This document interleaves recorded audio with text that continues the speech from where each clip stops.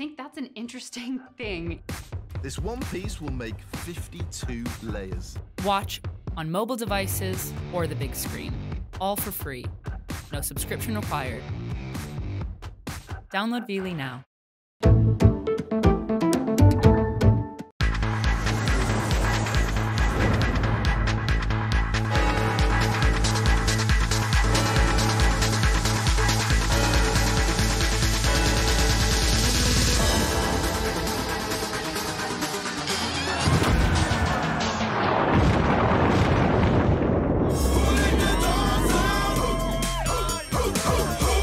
Club 1830 is the market leader in youth holidays, giving our great British youth the trip of a lifetime every time, every summer.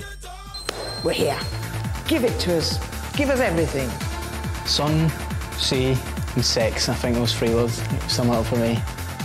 This is an orgy of unadulterated hedonism. Young kids that don't give a monkeys, and why not?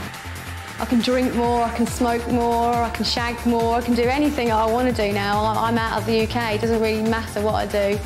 This year, Club 1830 believe that their clientele are open to a more sophisticated message, but while their Beyond the List campaign might be more subtle in tone, the message is still appealing to the inner party animal of British youth. For years, Club 1830 has merrily stumbled through the back streets of the Med, giving thousands the time of their lives for 10 to 12 nights, half board only. But for some holidaymakers, it's been a cul-de-sac of curse, full of chaos, misery and pain. The next thing I knew, I was waking up to a pile of hair next to me. We were met with what I can only describe as pure hysteria. I laid on my bed, head in my hands, holding my eyes where it's hurting so much. And the reps that lead the charge can be cursed as well, ending their days exhausted and unemployed. I had bites on my leg that turned green. I was so run down, so ill and so tired. We had to resign because it was just getting so hot out there for us, you know what I mean? And a resort that caters for Club 1830 can be cursed and left to rot. From past experience, wherever Club 1830 has been, the resort's been cursed. So how did it ever get so cursed? British summer holidays used to be closer to home and so civilised. Walks on the pier, slot machines and family fun. But then the teenager was invented and it all kicked off. Sex and boozing, and in some cases fighting, have always been part of the fortnightly holiday. But why booze, shag and fight in the rain when Spain and the sun was just a short flight away? The 60s saw a blossoming of cheap package holidays to the Costas, and in 1965 some bright spark started selling cheaper night flights to the nation's young adults. Club 1830 was born, and by the 1980s they were selling more than just a holiday. It was the shame, shame, shame adverts, where for the first time they had really scantily clad women. And that was unheard of at the time, and everybody was completely shocked. Shame on you, if you can't come to. 1830 have really gone out to kind of push the market and to appeal to the fact that, you know, these days young people do want to push the boundaries more and more and more. You know, almost nothing is too shocking now. And if you look at those commercials, what they've done is they've really picked up on that, you know, from scantily clad women to really very overtly sexual adverts. And then the dog ads, which have been running recently, you know, they kind of even stray into the areas of bestiality. The reaction of young people was, I want to go on one of those holidays because it's like that. There's going to be lots of sex and lots of fun. I've got to do it. Last summer saw 150,000 youths packing their teeny-weeny bikinis and their big baggy Bermudas and head off for the packaged holiday of a lifetime for a week. For some of them, it's the first time they've actually been an opportunity where they can go home after they've been drunk and not worry about parents, you know, waking up their parents by vomiting in the bathrooms. What 1830 boils down to is sort of a rite of passage in a bag. You know, it's like a microwave sex and drink holiday. Leave the microwave on for too long and things can get very messy indeed. Oh, something very scary about it. There is an image now that they all go around out of their minds. There's certainly this dangerous I'm on holiday, therefore I'm invincible vibe. And causing a dickens of a, you know, nuisance to other people on holiday around them. Club 1830 has now infested every corner of the Med, allowing us to let our hair and our pants down in the heat. There's sex every night and every day. Every opportunity they had, they were at it like rabbits. Rabbits or beaver? Excess in all its forms was normal, promoted by the club as their common currency, and so effective were bulgingly provocative ads like this that bookings soared. But summer 2003 saw this dirty boil burst. Suddenly, the world of excess that Club 1830 had created collapsed around their very ankles as their reps were singled out by the curse. Adam Walker and Vinnie Sagu were left jobless when the curse exploded in an orgy of their own making. I don't think I've been that pissed for a long, long time. I don't actually remember standing on the stage. I remember looking up and seeing people and looking down, but I didn't really think nothing of it. They'd taken 2 boatloads of holidaymakers on a booze cruise that had turned into the mother of all drinking competitions. Everybody was just mashed. We were coming off the boat, someone had nicknamed it the Cruise of Filth, like we're coming off the boat, and they were chanting it. Yeah. They were, Cruise of Filth! Cruise of Filth! And it was then that a rival rep suggested they prove their filthy claims. So they did. And this led to their undoing when a local Greek hotelier copped the lot on film. I know, I mean, you've got your own common sense and everything, but we're there to entertain the guests, and that was what it was about, I think, solely, just to entertain them. And we didn't have to do much, really. We just stood there and just took it. But, you know... Yeah, we've been asked a few times about this as well, like, was it entertainment or was it a sexual act or whatever? But we've said 100 times, there was nothing sexual about it at all, you know? It was just something on the spur of the moment, the heat of the moment, that we did, and it was solely due to entertain people and give them a giggle. What? To clear this mess up, we brought in the UK's #1 expert to get the facts straight. I'm the UK's #1 porn star. And showed her the pictures to get a professional opinion. That is definitely a sexual act. That is oral sex. There's no denying that. When you've got somebody's cock in your mouth, that's oral sex. So, that's that then. I think what happens is you go over the line. Once you've gone over the line once, you forget, and you go over again and again, and then by then you're so far down, and then someone comes down and goes, "Oh, hey, what are you doing?" And you're like, "Oh yeah, sorry, we got a bit carried away." And then about a few days later, I heard that the British press were coming over and stuff like that. It was just adding, you know what I mean, more fuel to the fire, to say the least.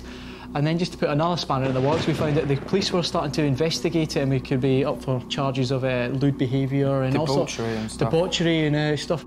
I think if you've been given a blowjob on a beach and you're a rep, then you should be sacked.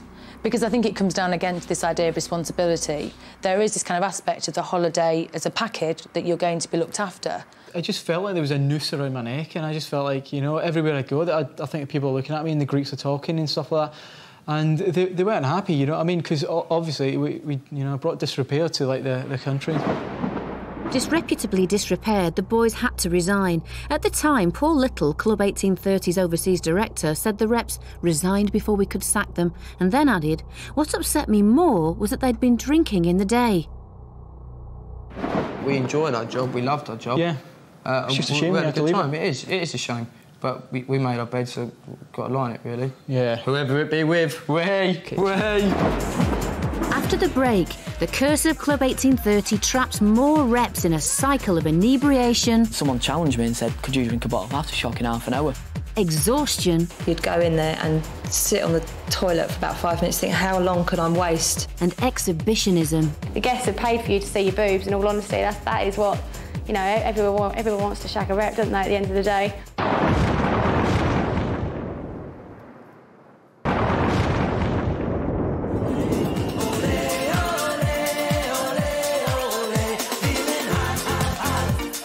For the last 40 years, Club 1830 has been party central for holidaymakers and reps alike.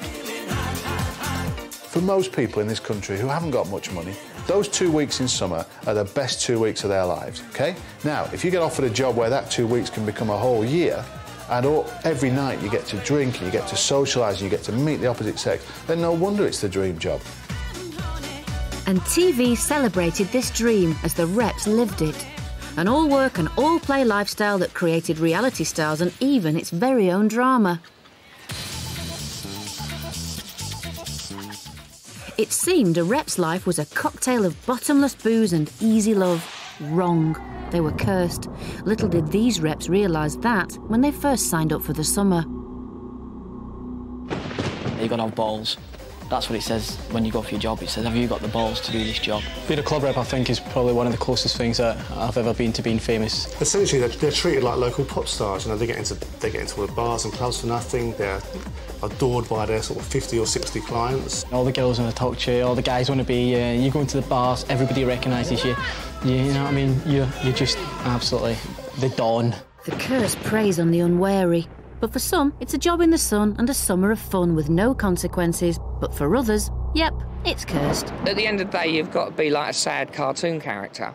You've just... Well, I'm Club 1830 rep, I've got this badge and it means I can do anything kind of thing. And then it hits in when it starts to get busier and busier, and the lack of sleep and the abuse you get and the complaints and everything else, then you kind of realise, right, I am a Club 1830 rep. And this is what it's all about. It is bloody hard work. You know, you survive in like 4 or 5 hours sleep a night. There's lots and lots of pressure. You're with the clients 24/7. So make no mistake, it's a very, very difficult job, and you have to dig deep into your natural resources to do that job.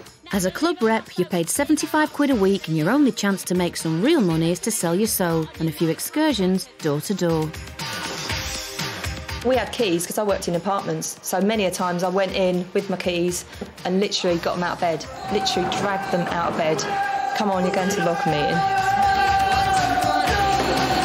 All the holidaymakers arrive there and they all want to make friends and they all make friends, and then inevitably the booze cruises and the things that they've heard about as part of the holiday are extras. You describe all the trips and then it was sell, sell, sell. Sell, sell, sell. Sell, sell, sell, sell, sell. 200 to 300 people going mental in some of the most happening gigs in Faliraki. A block of excursions was typically a beach party. Phone parties, you've got school discos. We had a bar crawl.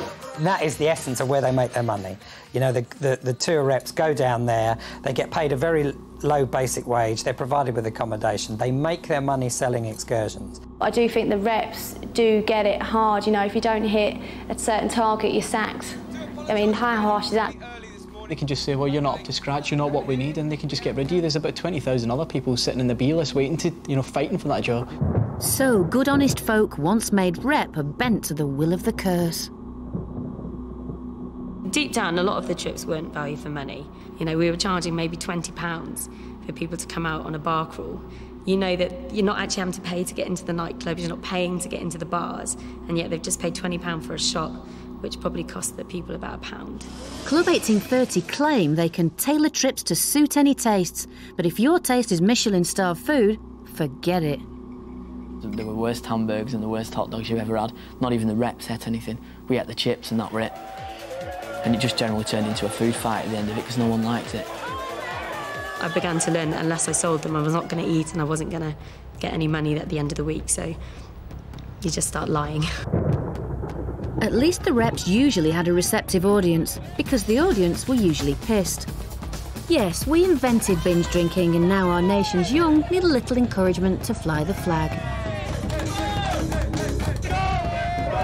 I think these holidays are an extension of Saturday night out down the boozer, but where you've only got 2 hours to enjoy yourself, you've got 2 weeks just to go mad and the bar doesn't close. So it's like a pressure cooker, it's almost like a release. Psh. And all of a sudden, the lid comes off. And it's as simple as that. The control goes, and the UK binge drinking culture really is unleashed. And the curse has created even more devious and multicoloured ways to help that binging.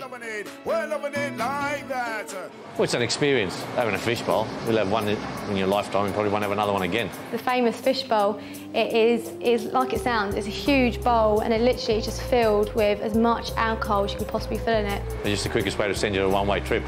And you just pour as much alcohol as you can and people just drink it as quickly from straws as possible. They're bloody horrible anyway, only there to get you pissed. Have one of them and you'll be away with the fairies. Today, Club 1830 say they have completely dropped bar crawls.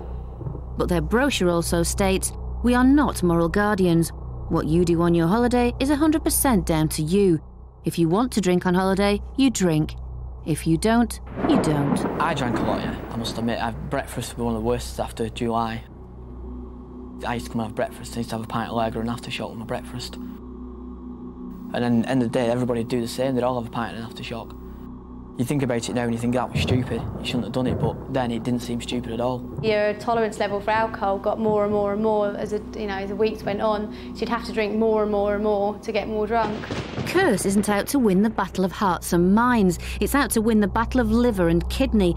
And thanks to the demon drink, the reps can end their days on their knees, literally. I think the culture among the reps is completely bizarre. It's a pack mentality and you have to get involved, you have to be part of the group, and you have to kind of do what's expected. You know, if you don't fit in. Someone challenged me and said, could you drink a bottle of aftershock in half an hour? So I said, right, let's go, get your stopwatch, let's go. And at first they were flying down one after the other. I'd done about 15 shots and then I felt this. Because I'd already had 10 before and I'm thinking, got this whole bottle to do. Got to the last one and I drank it. It was something like 28 minutes and 32 seconds I drank it in. I hit outside and I collapsed on the floor, straight into the heat from the air conditioning. And my boss come along and she went, are you drunk? And I went, yeah. She went, right, go home. But my guests had heard that I was being sent home because I was too drunk to work. And the curse hadn't quite finished with Simon yet. They handcuffed me to the bar. They were pouring more aftershock, vodka, everything down my neck, and I couldn't move from the bar. They let me out at about 8 o'clock in the morning. And they carried me over to my room and put me on my bed and I had to be at work in an hour. From the first night, the alcohol is there and the atmosphere is there for you to go mad.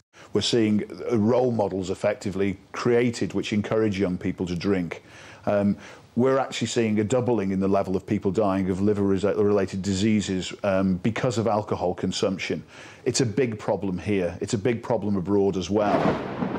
And it's the reps who are the agents of this madness because the curse blinds them to the extremes they're promoting.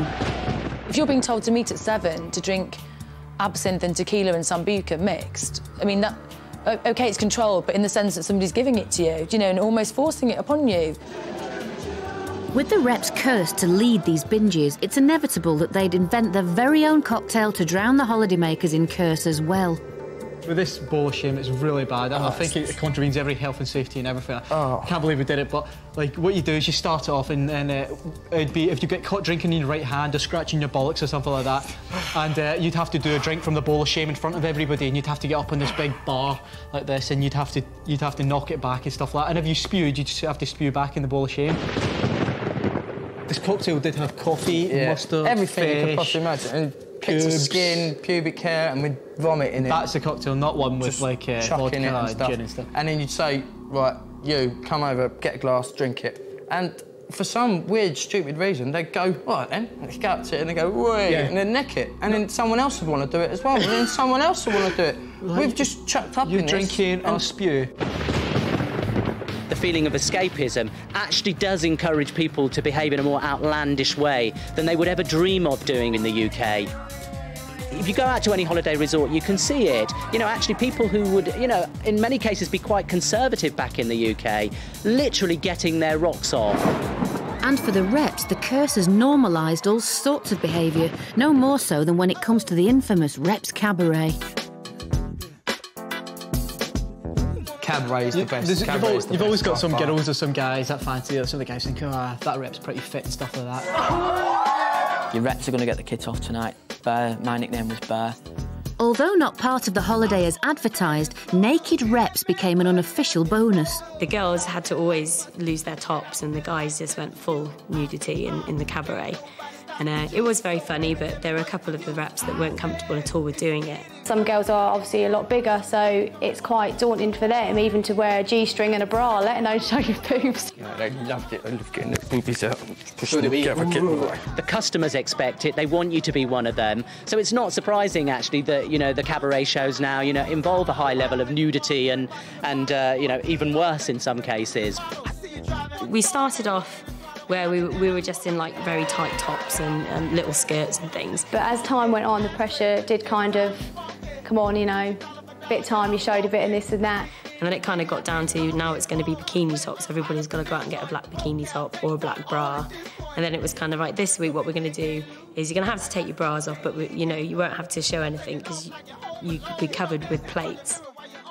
Most of them were fine about it. Maybe one or two might they'd take the top off and they'd do the pose with their hands across their chest or something like that, so they don't, you know what I mean, they're not getting them out and shaking it all about the place. We were made to deliberately drop plates so that people would be exposed, and in the end, they kind of tied your hands behind your back.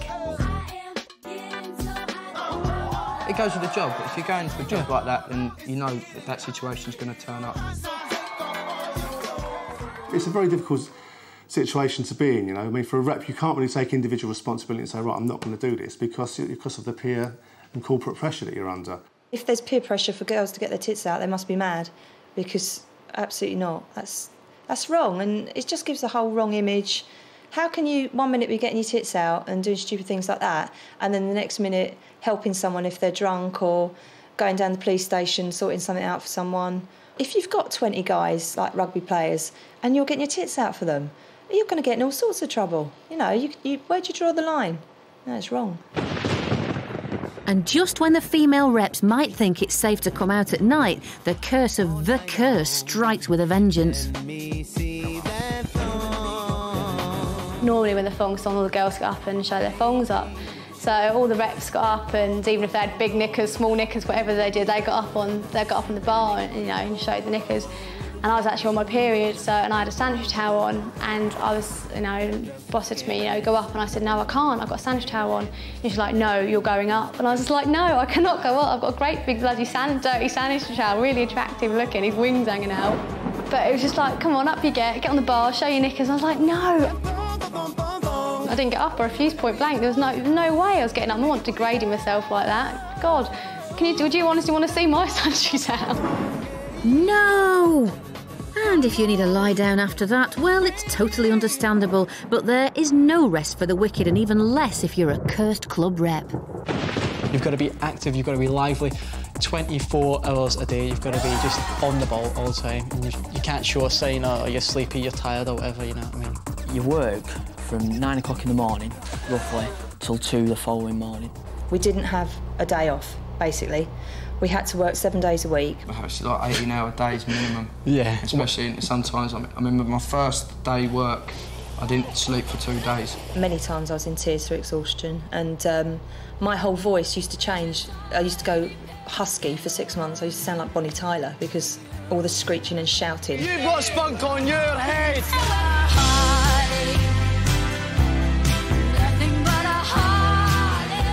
So it is pure exhaustion. Hearing disco music all the time, you just, it does your head in. You just don't want to hear it anymore. You don't want to go to clubs anymore. It's like, no, I just want to sleep. I just want to be really boring. I certainly know of reps who, you know, who've had to go home through exhaustion. They've had panic attacks. They've gone to hospital, you know, with liver problems. You know, and you do have, after a while, you do have to kind of have to take a step back and just go, whoa, and, you know, just sort of wind your neck in a little bit. If you went to a club after the trips, the best bit of the night was sneaking into the toilets, literally to have a sleep. You'd go in there and sit on the toilet for about 5 minutes, think, how long could I waste in here just for a little sleep? Just go into the toilet, just put the seat down, sit there, and that was it. You were out like a flash, instantaneously. You wouldn't need to lock yourself up 15 minutes, get up, and then that's it. You'd be sorted for a little couple more hours and stuff like that, or, you know what I mean? Desperate, really desperate. I haven't really felt that sort of tired ever again. Come on, boys and girls, don't give in to the curse now. Don't let it beat you. This is the best job in the world. You'd have to get promoted after 2 seasons, otherwise you'd burn out. And I had burnt out completely of being a club rep. Anybody who reps for more than 3 years has got, without looking at it in a career perspective, without moving on to management or whatever, has got serious psychological problems, because to do that job for that length of time, you've got to be absolutely mad. I would never go back again. I'd never be a Club 30 rep again. I'd had enough, and I couldn't do it anymore. You know, you change. You're not as naive. You can't put up with as much crap anymore. You're exhausted. You just don't want it anymore. So it's time to head home along with all the others. But that's when you discover the true curse of being a rep. You're trapped in a netherworld of excess from which there is no escape. I think for a lot of people who become a rep, it is a curse, because then they're in the repping lifestyle, and then what do? When you'd first get back, you'd be still a bit kind of hyper, like reppy, and your friends would be like, stop being a twat, you know, you're not a rep now. During the winter, they're just in crap jobs, you know, they've got no social life. Your friends are working in an office, they're getting up at 7, they can't get pissed all night with you. And so you're kind of a bit of a lonely figure in the bar, and From saying, never again, it nearly killed me, you're signing on the dotted line for next year because what else? After the break, the curse wreaks havoc on the holidaymakers themselves as we uncover Rachel and Vanessa's porn shame. They were a bit shy, but after that, they let their hair down. They were fine with Auntie Kath. Aisha questions herself. Sex-crazed Aisha. No, Aisha wants to have a good time. And Georgina loses it. The next thing I knew, I was waking up to a pile of hair next to me.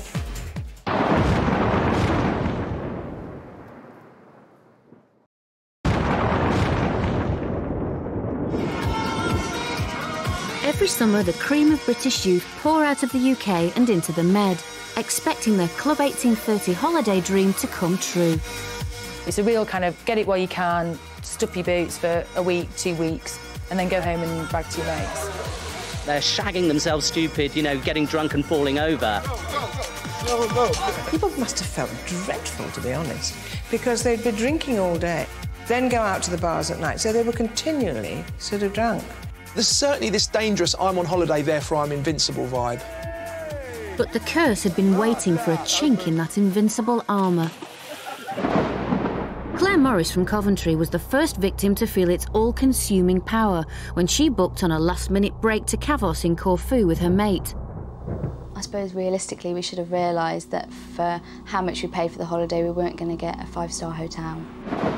When we got to our room we were absolutely disgusted. The walls had blood on them, there was no hot water, and there was a hole at the bottom of the tiled bathroom floor where water came bubbling back up. But girls, Club 1830 say it how it is. If it's basic, we say it's basic. Basic accommodation is the name of the game. It has to be said. You don't want to be putting anything in the room that can be broken, thrown out of a window from 13 stories up, that can't easily be replaced. So you go for minimalism. What we really wanted was to go home by this point. But on their last night, when the girls were safely tucked up in bed, the curse lit the touch paper. We started hearing screaming and shouting, that we realised something wasn't quite right. So I said to my friend, you know, could she hear all this noise? She said yes. And then she said, could I smell burning? So she got up out of bed and she opened the door to be engulfed with black smoke. We panicked initially, and then we decided we had to get out. We were met with what I can only describe as pure hysteria. People screaming, shouting, people crying. It was 7 o'clock when the reps came along. They offered us a crate of hooch and said that we should get drunk and relax a little bit. To be offered a crate of hooch as compensation for something as horrific as, you know, a near-death experience in a fire, it is just kind of part of the mentality. You know, the mentality is that everything can be solved by getting pissed and getting a shag. Of course, fires are unpredictable and Club 1830 can't be held accountable, but offering up a crate of booze, now that's inflammatory stuff. And Claire has never truly escaped her ordeal. That's a fire alarm. Jesus, Peps. Strike a light! It's not even safe to sleep when the curse is on the prowl, and not even a discotheque filled with foam can extinguish its malign influence. I mean, if you imagine opening the door to your dishwasher or your washing machine when it's in full flow and watching the suds come spurting out of your kitchen, it's flying at you in incredibly large quantities from above. My advice to anybody going to a foam party would be go once for the experience and never go again. Sound advice, Jules. Craig Pike from Malmesbury in Wiltshire did just that. After he went to his first foam party in Malia on Crete, he wasn't exactly crying with laughter, and nor was his mum. You just think, well, they'll go away and they'll come back all safe, and all, but it didn't turn out like that. Oh, no. That was the first foam party I went to, and basically I thought about it before. My mate's been to it, and I thought I'd try it, see what it's like. It just goes everywhere. You can't see half the time, and it's like soapy water. Once it goes in your eyes, it does start to sting. This is the curse using the appliance of science. Probably been in there a good couple of hours or so. And once you've been in there that long, your eyes start to really hurt, so you just think, right, enough's enough. We just left, went outside. That was when I realised it was really hurting. I had a job to see. It was really foggy, but then you could see really vague shadows. It's like people, you had problems seeing them, but it's like you could roughly see buildings, but not clear enough to walk. After a sleepless and painful night, the local clinic slapped ointment and eye patches on our hapless hero. So I had these patches put on. I had to have sunglasses to hold them on, because obviously they wouldn't stick where it's so hot. So there's me walking around with sunglasses, holding these patches on, and everyone's laughing, thinking, oh, look, what's happened to you? On his return home, he would only have his mother for comfort. He was walking with his hands stuck out in front with patches over his eyes, and I was absolutely horrified. And his mate said, oh, it's all right, he's just temporarily blinded. And with that, I burst into tears and thought, oh my God, what's happened to him? Yes, Craig's cursed forever because his eyes still haven't recovered. He's left him with a funny sort of staring thing, funny thing he does. I don't know if you've noticed, he stares and he flickers his eyes about. Apparently I can't cry either, so I'm yet to find out. I haven't seen him cry for it. So we should see when his sister gets married in a couple of weeks' time, we should see if he has a tear or not, you know. One day I'll find out, I suppose. Get hit or something, perhaps. Or perhaps a funeral. But the curse has no sympathy. It can't sob over its trail of blight. There's work to be done. Can you imagine going from this to this? Georgina Ludden is a fun-loving blonde from Kent, and she, like thousands of others, was having the best time ever in Faliraki on roads last summer. The first week was absolutely amazing. We'd met loads of new friends, we'd gone to lots of different places, it played all the music we liked. But then the curse arrived in the form of some rabble-rousing Scots. We didn't speak to them that much, purely because their accents were so strong we couldn't really understand them. Leaving the babbling Celts, Georgina went out for yet another cracking night, returning home in the early hours. I went to bed pretty much straight away, fell straight asleep. The next thing I knew, I was waking up to a pile of hair next to me. Scalped by the curse. It started clicking that this looked very much like my hair, and that was the point when I put my hand to my head and realised that it was mine. At first of all, I thought, has it fallen out? And I realised it couldn't have done the way it was shorn. Perhaps it was Georgina who herself was possessed. I went into the bathroom to see if I had somehow picked up my own razor and done it to myself. It was then that I saw the window was open with a trail of toilet paper going out there, and that was when I guess someone had come into my room. Yes, this was a case of Scottish Scissorhands. Georgina's neighbours, the bevied-up band of bravehearts from the pool, had been on a drunken shaving binge, and she was the victim.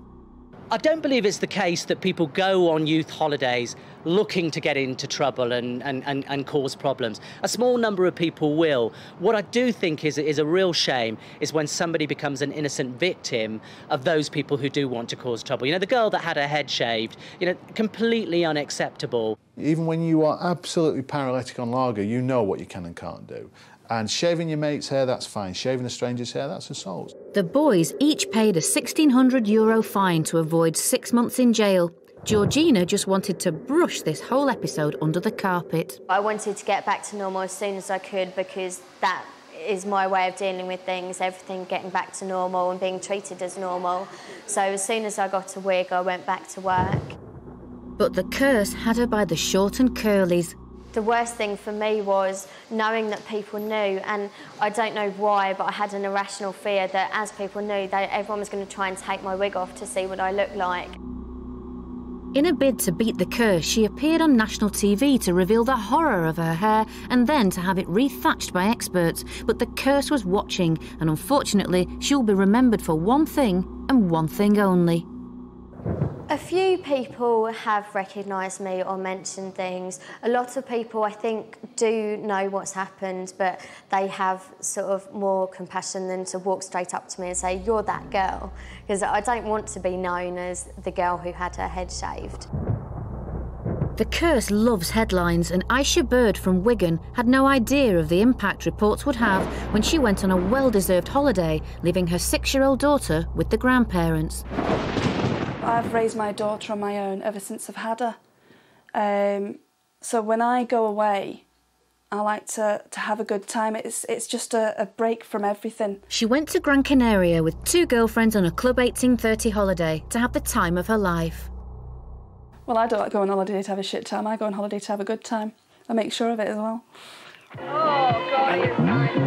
So when a camera crew asked if they could chart her no-holds-barred exploits, she thought nothing of it. Little did Aisha realise that once captured on camera, behaviour like this would fuel the tabloid furnace and unleash the curse. The thing I was most embarrassed about was talking about certain parts of my body. My vagina needs feeding again. Because since I've been here, it's been like, feed me, feed me. So I got fed the other night, and I got fed. Was it last night? No, not last night. The night before, I got fed. I know a couple of people. They said they watched it, and they were like thinking, "Shut up, Aisha. Shut up, Aisha," as they were watching it. So that, yeah, I felt embarrassed. If you paid to go on an 18 to 30 holiday and didn't shag many, many blokes, or at least more than you would at home, you'd be disappointed and you'd want your money back. Yeah, I had this daft little challenge that I dreamed up with the girls, and that's what the main focus of my holiday was. It was to shag a fella from all 4 corners of the UK. My challenge is to do the British Isles. I've done the Welsh, I've done the Irish, I've done the English, I just need to do the Scottish now. This wanton behaviour was a frank first for British TV, and she now needed a visit from north of the border to complete her bonkathon. I'm trying to find the Scottish guy here. Unabashed, she trawled Scottish waters, and we watched her gog at her headline-grabbing failure to make the catch. I need a £5. The fact that I didn't bag a Scottish guy didn't bother me whatsoever, because all of that was just a laugh anyway. You know, showing off, you know, the Bacardi talking, and that's what it was all about. Not bothered, Aisha flew home to resume her normal and sober existence, but the curse was waiting. Sex-crazed Aisha. No, Aisha wants to have a good time. I had a good time. I'm not saying I didn't have sex with anybody, because I did. And I mean, that come from my mouth, we all know that. But sex-crazed, I mean, what does that mean? If you're a holidaymaker and you go away and you shag around, you know, and there's a TV camera there and you want to tell them all about it, then fine, that's your decision. But you're quite naive to think that that programme will not then be talked about in the newspapers. It was headline news. People were shocked by it. People were horrified by it. And I thought, well, I just thought it was a big fuss about nothing. I thought, well, why? You know what I mean? I had a good time, and that's all I did. But the curse is ready to take advantage of any innocent. If I was single with no responsibility, then I probably would have got up to even more. But because I've got my daughter, I felt as though I'd let her down a bit. And I think that's the main thing I was worried about and concerned about. There is no getting away from the fact that sex sells newspapers now, and sex brings viewers to TV shows. It certainly does. And when Rachel Williams and Vanessa Asimakis waved goodbye to their mothers and jetted off to Faliraki, they only had one thing on their minds. Well, I suppose they went out on the Club 1830 holiday to have experience of sex. And they certainly did that, all right. Having been sucked into a different moral world, Rachel and Vanessa finished their holiday and found some bar work, tabletop bar work, which whetted our appetites for more, much more. We saw them audition to be pole dancers, and frankly, we saw them tap off with every guy in town, really. However, this brazen behaviour didn't prepare them for what the curse had in store. In a bizarre twist of curse, our man Vinny was also in Faliraki as Rachel and Vanessa's willing rep. I walked out and knocked on the door. They come in, opened the door, one of them was just coming out of the shower naked and the other one shagging one on the bed. I was thinking, oh God. The curse was actually in neutral, and these girls were in overdrive, which culminated in this carry-on-esque soft porn. I'm going to get jiggy. Never before had audiences seen British youth indulging so blatantly abroad. Be quiet so we don't wake the other guests up. And their seedy affairs were about to reach a cursed climax. Once they'd kind of crossed the line and once they'd thought, right, we've done all these things, we've had threesomes and, you know, we've had same-sex affairs and things, and now we've done them on TV, then it's obviously a smaller leap then to do it and be filmed and be paid for it. They got in touch with Kathy Barry, the UK's #1 porn star. I have my wicked way. And made the lesbian porn film Filthy Club Reps. Are you a bit nervous, girls? A tad bit nervous. Tad bit nervous? How many bottles of wine have you drunk? 3. Blimey, I'm in for a good time then. I think they just took a lifestyle decision, which was, well, we're having sex with everybody, we might as well film it and make some money, you know? I call that good business.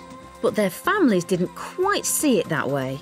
Vanessa's father was really outraged by her behaviour because, I mean, this is really sad. At one point, he tried to buy back photographs and, you know, explicit videos of her that were circulating around newspapers and, you know, television companies, which you imagine is something really, really desperate for a dad to do, when at the same time she's hoping that they'll be out there and they'll be seen.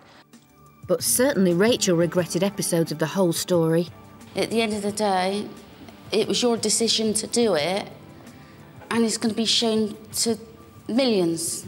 Everybody's going to be able to buy it off the top shelf. You know, if you didn't want to do it, you shouldn't have done it in the first place. So let that be a lesson to you. Mess with the curse and your fame could end in top shelf shame. Coming up, the curse is omnipresent as it destroys a Club 1830 resort and puts a young innocent behind bars. The jail cells were awful, they were disgusting.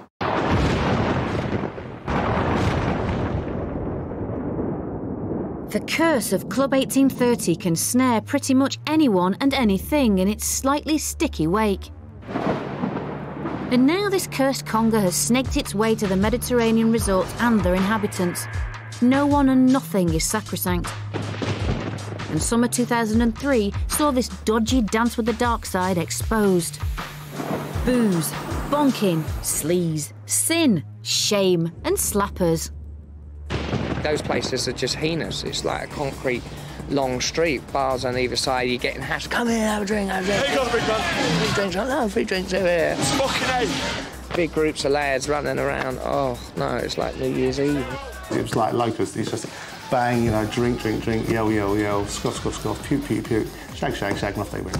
They're young lads and girls. They can't handle their drink. They've been in the sun all the day. It makes it worse. Fights break out. People get arrested. People get naked. What a nightmare. But some people love it. And so the world turns. You know, you get people who are young, and what do young people want to do? They don't want to go to B&Q on a Sunday. They don't want to watch Alan Titchmarsh talking about life on Earth. They want to go on holiday and have the time of their lives because we're a long time dead. In 2003, a new kind of victim fell into the ever-widening web of curse. 19-year-old Gemma Gunning was neither rep nor holidaymaker, merely working in Faliraki handing out flyers. But the curse caught up with her on a night out. The Eurovision thong contest, all you had to do is go out on stage wearing a thong and your bra if you wanted to, I think. It was then that the MC suggested that Gemma obscure her assets with stickers rather than a bra to add to the entertainment. They were quite large, they were about this big. Decided that would be a good idea for me to stick them over my boobs. The crowd was shouting more, more, more. So I took the stickers off, and after that I was dancing for all of about 5 seconds, and I was led off the stage and a man grabbed me by the arm and said in very broken English, "You're coming with me." Picked up by the fuzz, Gemma was immediately imprisoned. You're stepping outside of the UK and you're presuming that because you're with British people and because you're going to the British bar and having a breakfast and all this kind of stuff, that you're at home, you know, but with greater weather and more cash and more women. You're not, you're in someone else's country, and people forget that. And I think a lot of the time people are genuinely shocked and upset when they get in trouble. It was only the next day, in the dock, she realised how well the curse had her covered. I think nearly every newspaper that I can think of was in court that day. Found guilty of exposing herself in public, Gemma had to pay €2,500 to escape jail. So, from good time innocent to booze, bonking, sleaze, sin, shamed slapper, she was cursed. I had a lot of press coverage, so there was a lot of lies written in there. A paper saying that I had had 18 lovers when I hadn't. They were all lies. I don't know where they got it from. And then the ultimate tabloid insult. I was offered money to do page 3, yes, but I turned it down. Why? Because they weren't going to pay enough money. Whooping with the joy, the curse returned to Greece to concentrate on its main course, the very resort itself. Some years, tell me something, some years it was the right place to come and now it's not. Suddenly in a year, everything changed. First, everybody wanted to come in Faliraki, and in 1 year, in 3 months, everything changed. Explain that, I cannot understand that. It is indeed difficult to understand, but this is the curse. Bring together an unholy alliance of young Brits and local entrepreneurs, and you'll get the headlines that have reduced Faliraki to a shadow of its former self. Gorged on and spat out by the curse of Club 1830. There was this kind of expectation that it's being so built up, at some point it would fall down.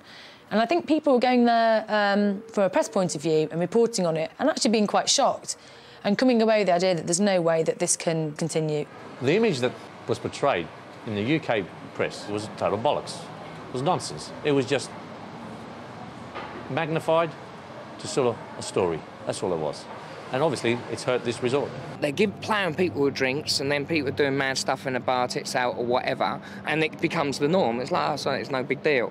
Then the press comes down on it, and you know, you realise that actually, yeah, I was being a bit out of order, maybe. With the tourists gone, the mayor of Faliraki has a radical solution to win them back.